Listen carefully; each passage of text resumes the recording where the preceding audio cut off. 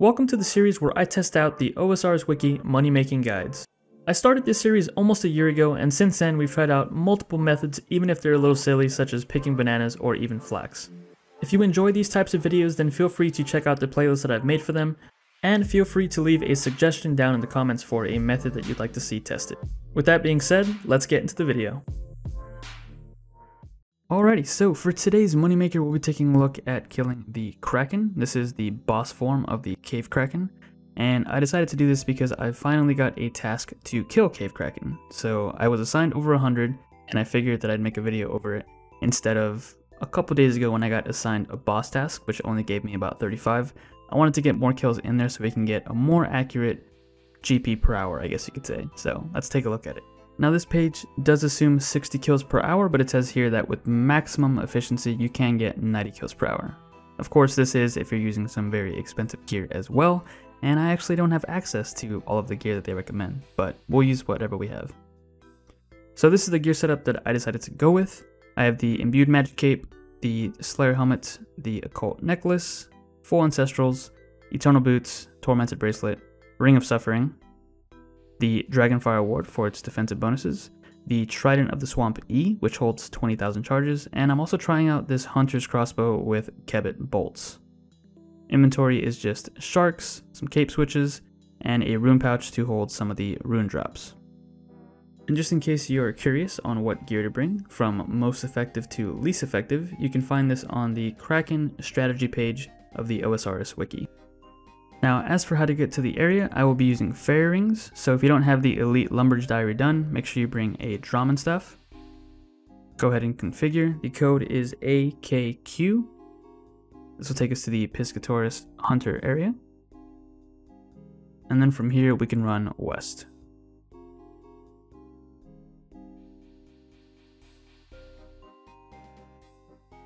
After some time, you'll make your way over to a cave with somebody standing right above it.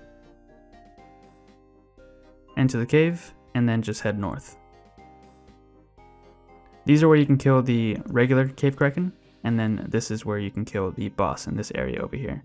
We're going to be using an instance, which does cost 25,000 coins, but I think it's well worth it. So it says any items you leave in here will be lost. That is true if you drop any, but with the new death mechanics, you will no longer lose your items if you die in here. There will be a gravestone outside that you can come back for.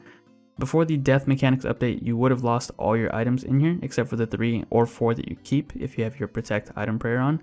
But now, you're pretty much safe to bring whatever you want, so I definitely recommend using the instance.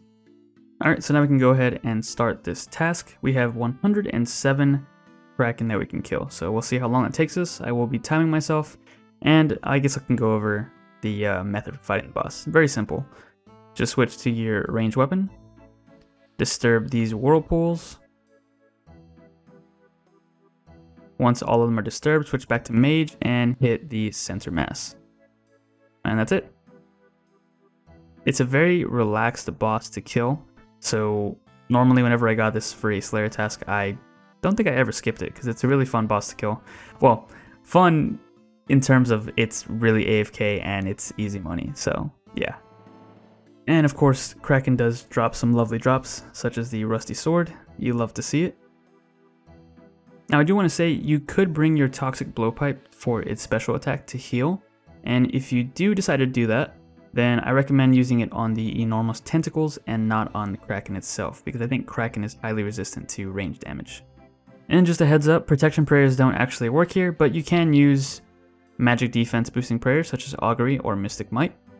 So since we have some prayer points, I'll go ahead and just turn on Augury to tank a little bit. Normally, you don't really need to bring prayer potions unless you're bringing the Imbued Heart. If you have the Imbued Heart, then definitely bring it, and use Preserve so that the stats last longer. Kraken also drops some Sandfew Serums, which can restore your prayer, but I really don't recommend drinking them here, since they are pretty valuable.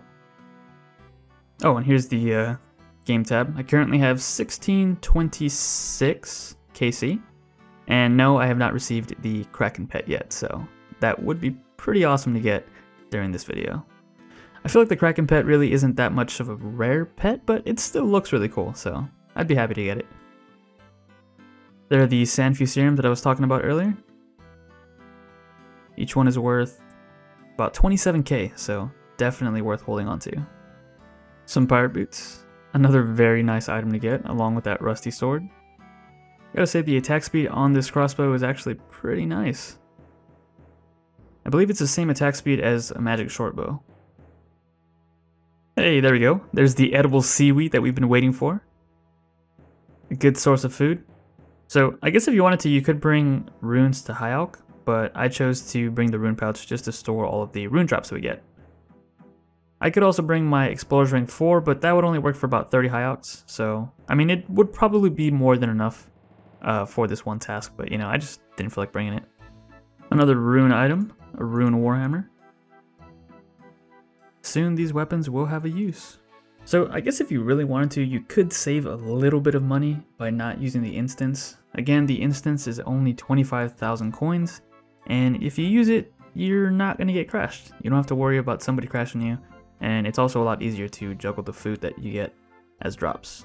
Because normally I think it despawns after like 2 minutes, but in an instance it'll be on the floor for 30 minutes. And it's pretty convenient. You don't even need to bring the coins with you. It'll just take the 25,000 coins straight from your bank. So besides having the chance at a pet, which is a 1 in 3,000 chance, there's also a jar of dirt here for a 1 in 1,000 chance, and it's not worth too much, so unless you're an Iron Man, you probably don't want to see that drop.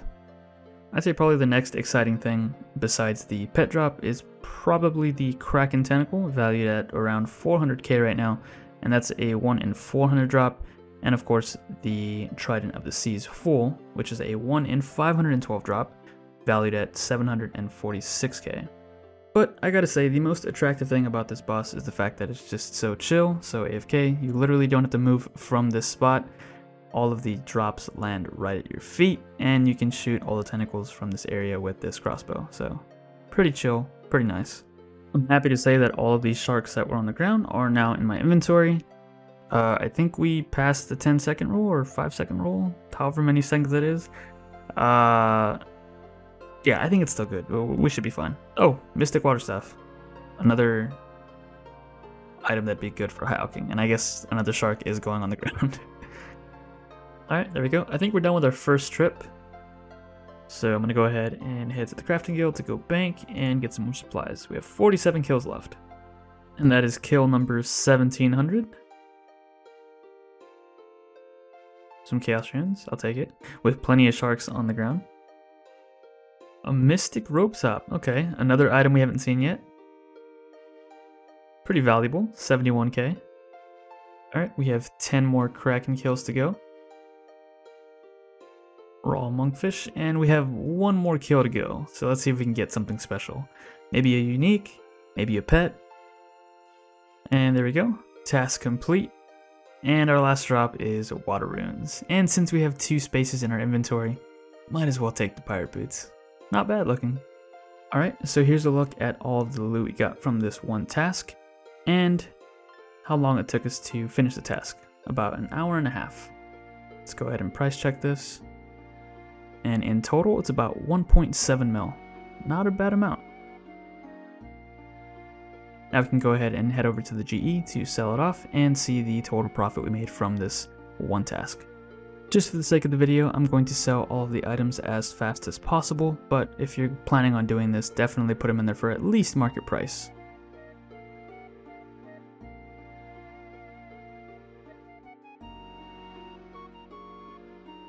There we go. Alright, so with everything sold off, our final price check is still close to about 1.7 mil, so not bad. So now we can go ahead and calculate the total profit we made from this one task of killing the Kraken. So if we take into account the cost of supplies, which was 637,265 GP, subtract that from the money we made, which was 1,697,818 GP, we get a grand total profit of 1,060,553 GP. And since this did take us over an hour, the hourly rate would be somewhere closer to about 700k GP per hour. But of course, if you have access to better gear and you're a lot more efficient than I am, then you can definitely make more money than I did here. Also, if we happen to get any uniques throughout this one task, that also would have bumped up the GP per hour. Here's a look at all of the loot from all of the kills that we got. It says 104, but there were a couple kills where we didn't get any loot, so it's not shown there. And here's a look at all of the XP that we managed to get. Some hit points, magic, and Slayer XP. I just want to say thanks for checking out the video, and if you enjoyed it, please consider giving it a thumbs up and maybe even a subscription. And as always, I will catch you guys in the next episode.